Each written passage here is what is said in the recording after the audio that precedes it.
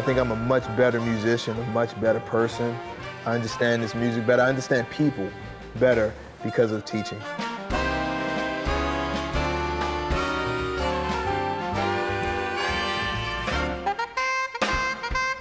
The transition from classical music to jazz was a pretty smooth transition.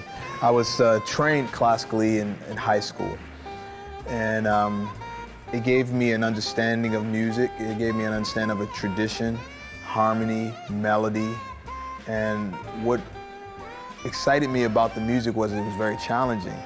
The one thing that was a drawback for me was I didn't see a lot of people that looked like me in the orchestras.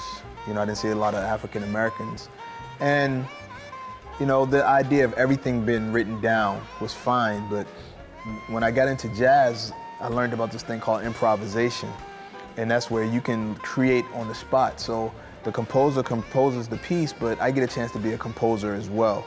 So I love both styles of music, but jazz gravitated towards me, one, because of that idea of improvisation. Two, I saw people that looked like me. I could identify with it.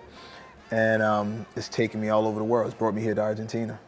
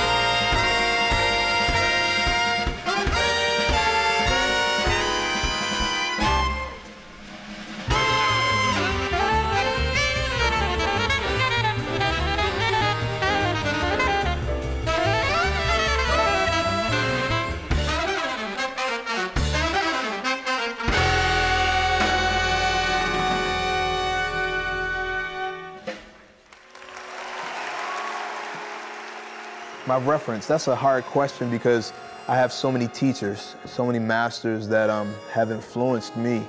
Growing up in Baltimore, I was hearing a saxophonist named Gary Bartz, who I didn't know was one of the master saxophonists in the world. I just knew him as the guy in Baltimore. As I got older, I realized that he was like top notch, one of the best in the world. And when I went to college, I studied with a master saxophonist named Bill Pierce. And I went there because he had played with Art Blakey and the Jazz Messengers. And during that time in the early 80s, Wynton Marsalis and Branford Marsalis, they were very famous. And I heard Branford Marsalis went to Berkeley, so I was like, that's the place for me. So I went there and I graduated from Berkeley. And when I graduated with my bachelor's, I went to New York and got my master's. And there I studied with Jimmy Heath. And Jimmy Heath, he's like my father. He's the guy that when I went to that school, I said, I want the kind of relationship where he's like not just my teacher, he's my mentor. I had that vision that we were going to be very, very close. And now it's been almost 25, 30 years. He's like my father. We sit down and talk about music. We have dinner. We watch basketball. I don't like basketball, but my teacher likes basketball, so I just want to sit next to him. And I'll be sitting at the house and the phone rings. It's Sonny Rollins. So imagine Jimmy Heath and Sonny Rollins on the phone, and I'm just sitting there, and he's like, oh yeah, I'm sitting here watching basketball with Antonio. And Sonny Rollins, oh, that's Antonio. I'm like, that's Sonny Rollins said my name. Oh my God. You know, Dizzy Gillespie, it was very short, but I got some life lessons from him. James Moody, another mentor, Slide Hampton, John Faddis, Mulgrew Miller. I mean, the list goes on and on and on of the masters that have contributed something very special to me in my life. Musically, how to be a man, you know, how they are as husbands, how they are as fathers, because that's what it is. It's not just playing a saxophone or a piano or drums. They're human beings. So I have great mentors and great examples of what it takes to be a top-notch human being. I'm glad you brought up Roy Hargrove because we grew up together. I met Roy at Berkeley, and he was already becoming famous at the time when he got to Berkeley, but we played together, and then he asked me to join his band, and he got signed to a record label, RCA, and we did his first record, and then we started traveling. We went to Europe, we went to Japan. You know, these young kids, 20, 21 years old, making records and touring the world was an amazing, amazing time. If it wasn't for him asking me to join his band, I don't know if I would have this career I have. So I owe him a lot because he gave me an opportunity. And he's definitely one of the true masters of the trumpet.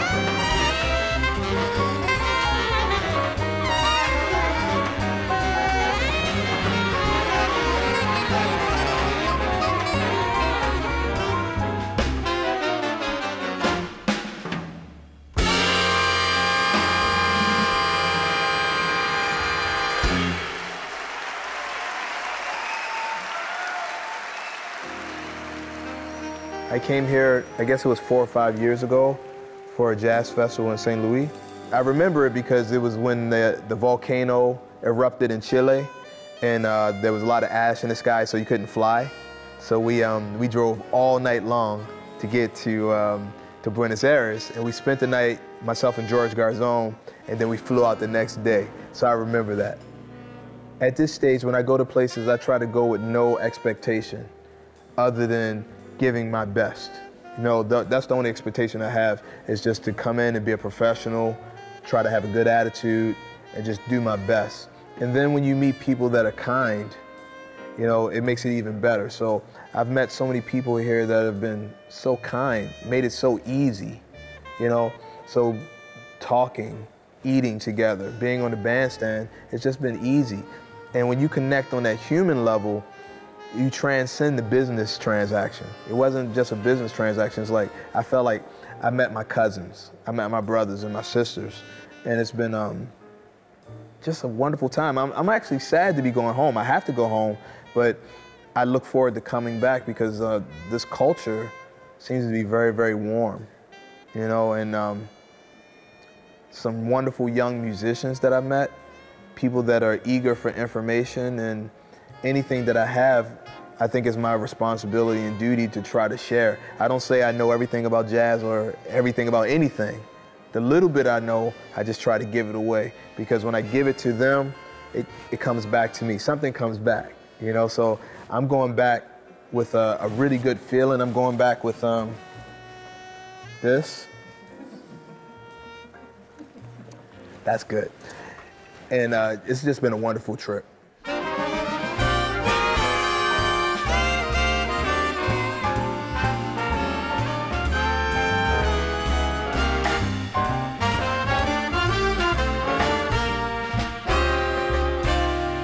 Got the world on a string, I'm sitting on a rainbow. Got the string around my finger. What a world, what a life, I'm in love.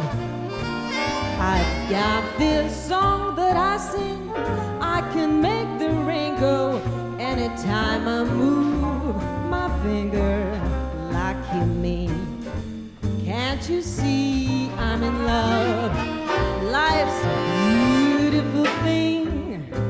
As long as I hold that string, I'd be a silly so-and-so if I should ever let go. I've got the world on a string, I'm sitting on a rainbow. Got the string around my finger.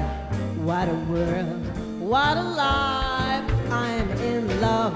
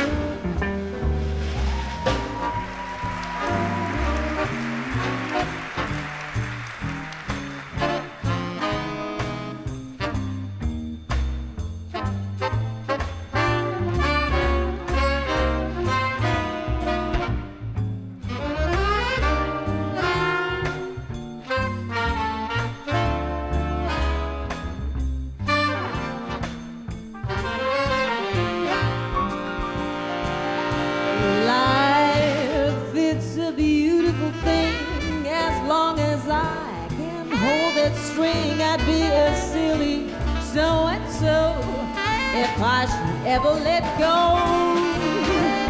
I've got the world on a string, I'm sitting on a rainbow, got the string around my finger, what a world. What a life, what a world, what a life. I'm in love.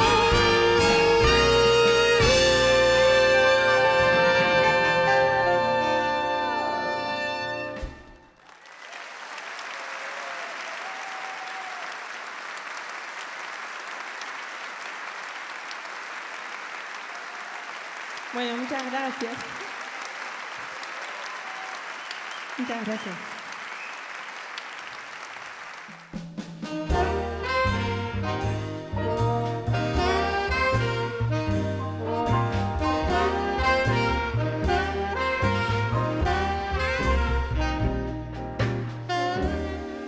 My man don't love me. He treats me oh so mean. My man, he don't love me. He treats me oh so mean. He's the lowest man that I've ever seen.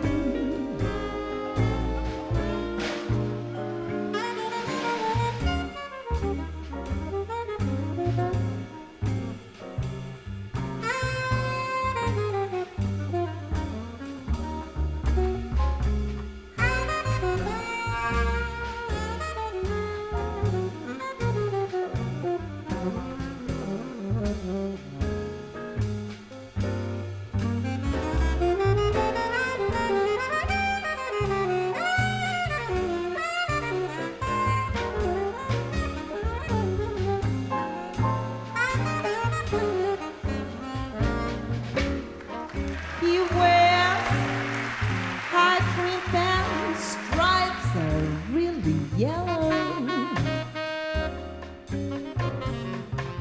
He wears high cream pants, stripes are really yellow. But when he starts to love me, he's so fine and mellow.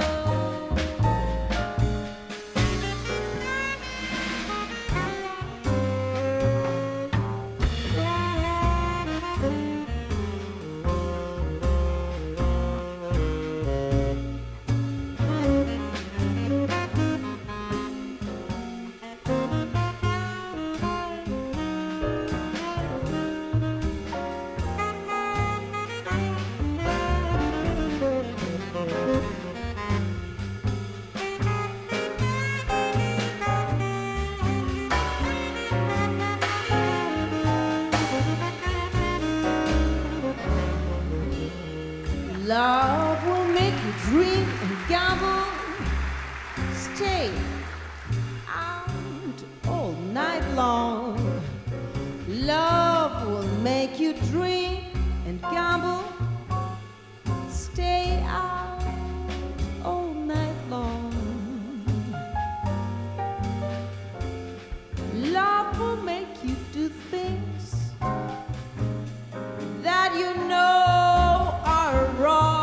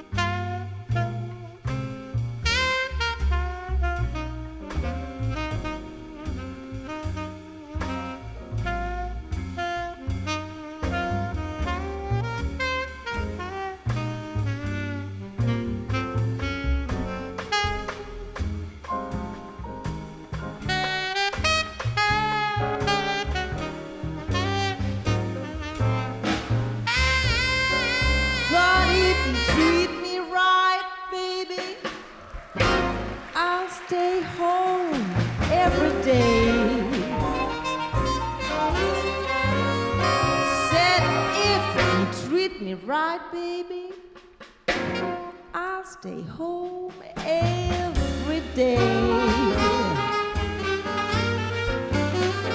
But you're so mean to me, baby, I know you're gonna drive me away.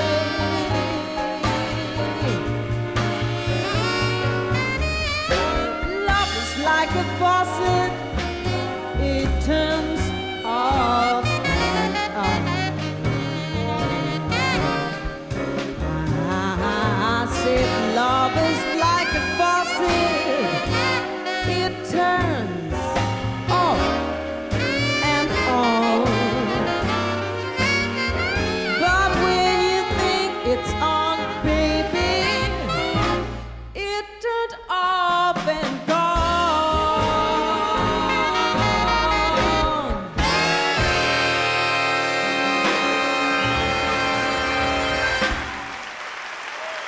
Muchísimas gracias. Jazz, the tradition, is an oral tradition anyway. And it's passed on from master to student or master to disciple. So what I'm just trying to do is just carry on the same tradition of everything that I learned, I give back to the student population. And I think the things that my students get from me that's special is that I'm not just a professor that went to college and read books and have degrees. I'm a professor that has degrees, but also has been on the road for 30 years and recorded hundreds of CDs with the masters. So when I tell them a story about what's happening in the world, I'm telling them from experience. So teaching is probably the greatest gift, because a lot of people don't realize when you're teaching, you're learning at the same time. Like at the college, and don't tell them that because I like my paycheck, but I'm getting paid to practice all day. You know, if I have like 7 students and, 7 hours of playing piano, 7 hours of talking about music, 7 hours of thinking about music, it's the best job in the world because I'm doing what I love. And when you can see you transmit some information to a student and maybe they don't get it right away, and you see it in time, you see the light bulb go off, it's the best feeling in the world. So I feel very thankful for that opportunity. Again, Jimmy Heath, who was my teacher at the college, he retired and I got the gig after him. And I think I'm a much better musician, a much better person. I understand this music better. I understand people better because of teaching.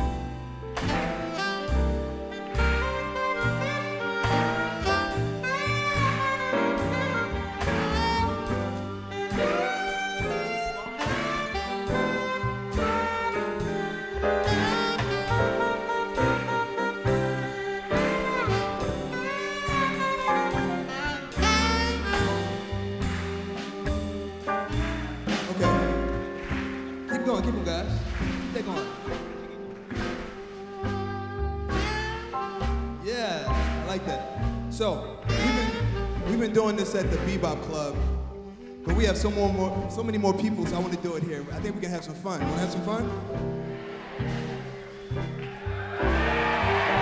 There we go. All right, so I'm going to separate the room. Uno, dos, tres. See?